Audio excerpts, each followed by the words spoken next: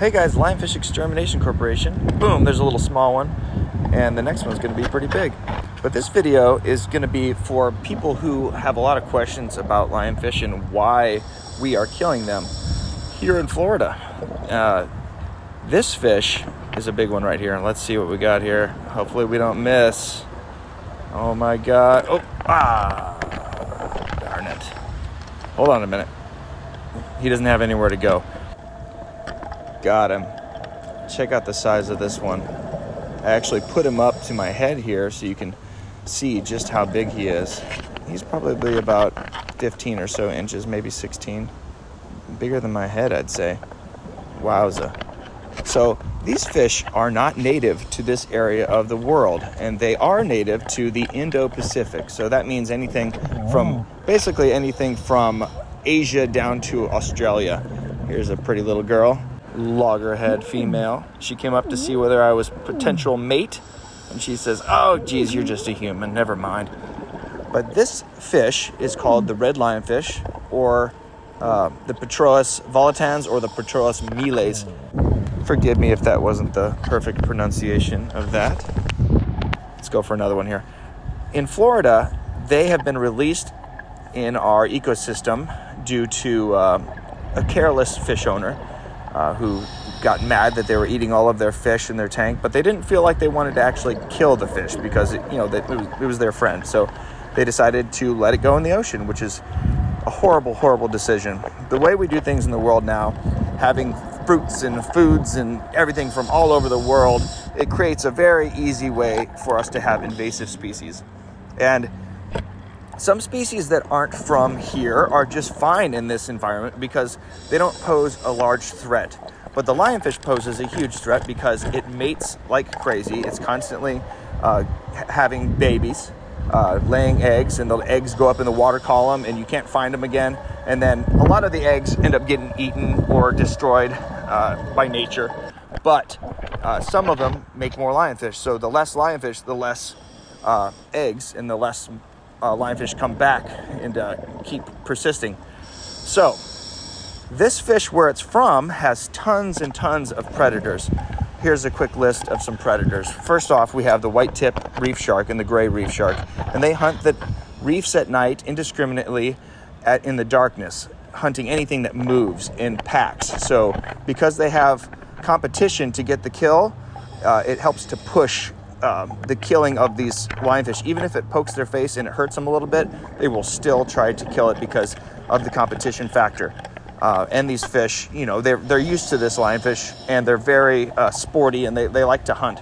So they will kill anything they come across, including any venomous fish.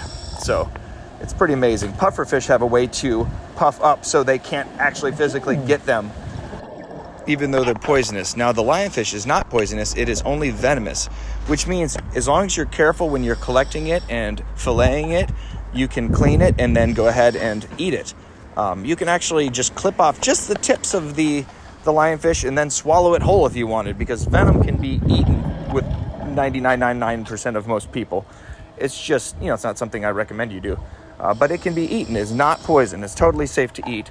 But where it's from, I go diving there and I do not kill them because they are part of the ecosystem and they are kept in check by their predators. So along with those two sharks I just mentioned, you're going to have other members of the lionfish family, or the scorpionfish family in general. You're going to have flatheads and different scorpion fish, and you're going to have bearded ghouls, and you're going to have rockfish, or stonefish, I should say. You're going to have all kinds of different lionfish and different species of other venomous fish that can eat lionfish at all stages of their life until they get really big, and then other things like the sharks can eat them.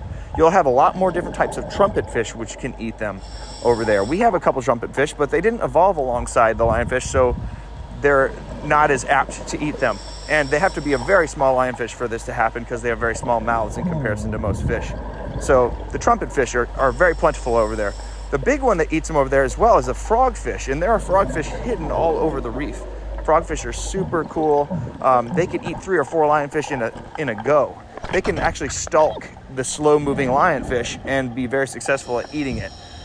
They'll see one, and to them, that's just a quick, easy bite. The venom doesn't seem to bother them that much, and they suck them down left and right.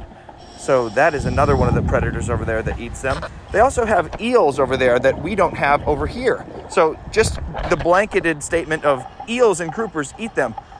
No, they don't. Not in our part of the world, because they're different varieties. And they also didn't evolve alongside them. So you're not going to see a lot of eels eat them over here. They try and they get poked and then they give up. They say, whoa, that hurts way too much. So if you add up all of these different predators throughout the lifespan of the lionfish, they're going to be eaten and they're going to have their numbers in check. Over here, we have very few lionfish being eaten because we don't have the same types of fish. They are completely foreign to this area. They did not evolve here. They were never here in thousands and thousands and thousands of years, and they couldn't get here because of different barriers in the ocean. The ocean, basically a reef fish can't swim across the ocean because it lives on the reef and it eats fish on the reef. And at 2,000 feet deep where the lionfish can't go, there's no fish for them to eat anyway. So they're not able to get over here without human screw-ups like us dropping them in the ocean. So once they finally did drop them in the ocean, they are here and they are devastating the reef because they have no predators and they eat so much food. They can eat up to 100 fish in a day. They can eat 90% of their body weight every day. They usually don't eat quite that much, but all of their victims don't even know they are a threat. So they're even easier prey items. If they had evolved alongside them, they might be a little bit more cautious. Not too much, but a little bit more. So the numbers of the lionfish are not being dropped at all. So you have them giving birth to more lionfish, laying tons of eggs, and nothing to stop them. And they eat so much. So that is why they are invasive over here. Now people say, Nate, can't you just catch these and put them in the aquarium trade? The problem here is if you're worried about the death of one fish, then what difference does it make whether it's a lionfish or another fish that the lionfish is being fed? You're still losing a fish life, which if you're worried about that, it's sad both ways. So to keep lionfish in your tank, you're feeding them hundreds and hundreds of fish throughout the months and years that you have them, thousands of fish. And they're killing and killing and killing. Yes, that's more controlled and it's better than having them out in the ocean. But also it takes a long time to capture a lionfish and then sell it. And it requires all kinds of tanks and different things that I don't have access to. So that's not feasible. Plus it's much quicker and easier just to stab them, put them in the bucket, and then sell them for food. We sell them to a restaurant, and then we even clean up the small ones and eat them as well. And then even the smaller ones I end up giving to a nice lady who makes the soup out of them. So everything gets eaten, and even all the scraps get eaten by other fish. So everything is eaten. I see a lot of people on Instagram and TikTok and all these things killing everything and anything in the ocean. Just, collecting all these fish to sell in aquariums, there's usually a death sentence when you do that. A lot of these people also catch every type of fish that they can catch. And sometimes they do it illegally, but either way, they're catching everything and they're trying to get as much profit and as much money as possible. We only catch lionfish, period. That's all we do, and we do it just to help the environment. We're not doing this to be rude, but people immediately jump to conclusions and put really nasty posts up here that, that's why I'm making these videos to let you guys know why this lionfish is so bad, and that I'm trying to show you this beautiful ocean, and we're trying to get rid of the lionfish so you can have a beautiful ocean, and all these little fish aren't being constantly slaughtered by lionfish. So that is the long-winded explanation of why we kill these fish over here. When I go visit them in the South Pacific, I love just watching them and enjoying them.